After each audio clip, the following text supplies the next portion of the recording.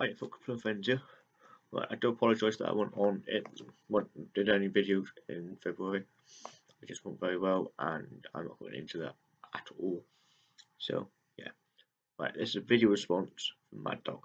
He said about foot care kit. Yeah, this is what I do, and what I do with my 3 or 4 pairs of socks. I do have a long time what do you call it,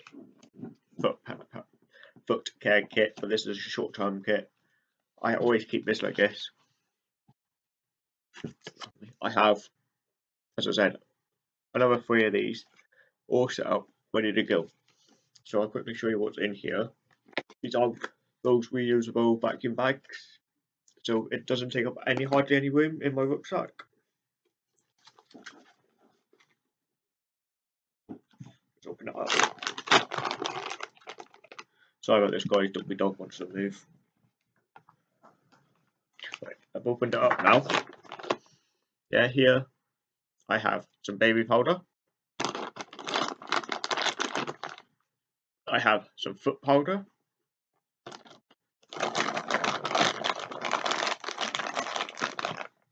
I have some hand sanitizer. A decent pair of socks. I have some blister plasters, plus a small piece of moleskin, some petroleum jelly, and 3 of those pop-up towels.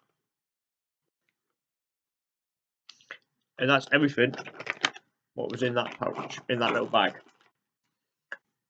I know that might be stupid, but at the end of the day, I like this way.